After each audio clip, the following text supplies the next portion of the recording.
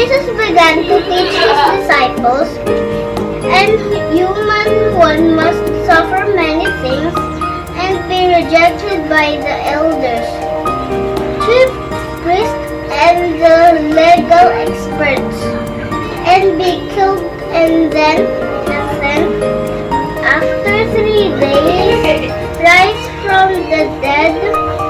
He said this plainly, but Peter took of Jesus and scolding him began to correct him. Jesus turned and looks at his disciples, sternly correct Peter. Get behind me, Satan. You are not thinking God's thoughts, but human thoughts. After calling the crowd together with his disciples, Jesus said to them, all who want to come after me must say no to themselves, take up their cross and follow me. All who want to save their lives will lose them, but all who does their life because of me and because of the good news will save them. Why would people gain the whole world but lose their lives? What will people give in exchange for their lives? Whoever is ashamed of me and my words in this unfaithful and sinful generation, in human one will be ashamed of that person when he comes in the Father's glory with the holy angels. Pagsunod kay Jesus ay pagsasantabi sa kagustuhang pansarili. Pag kay Jesus ay pagmamahal sa kapwa.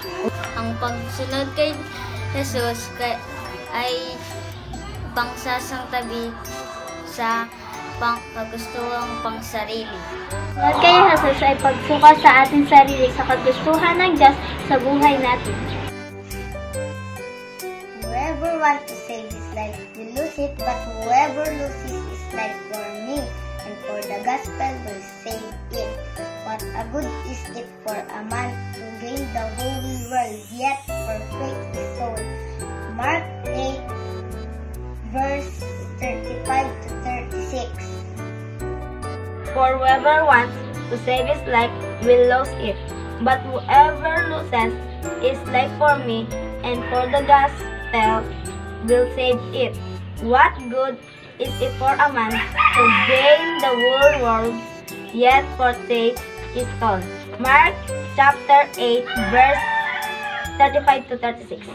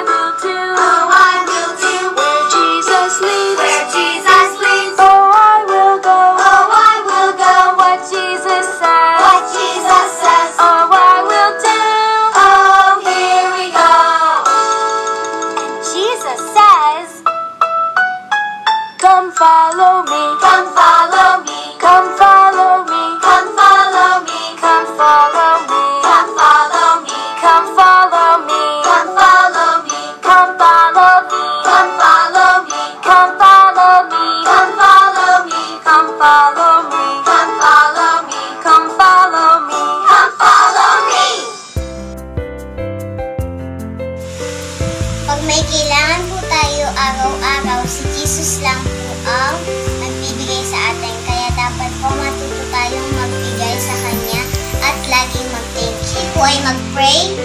Jesus, thank you po sa araw na ito na may natutunan na naman po kami sa Kids Empowerment. Jesus, ingatan niyo din po yung mga bata. Jesus, na may natututunan po sila sa Kids Empowerment.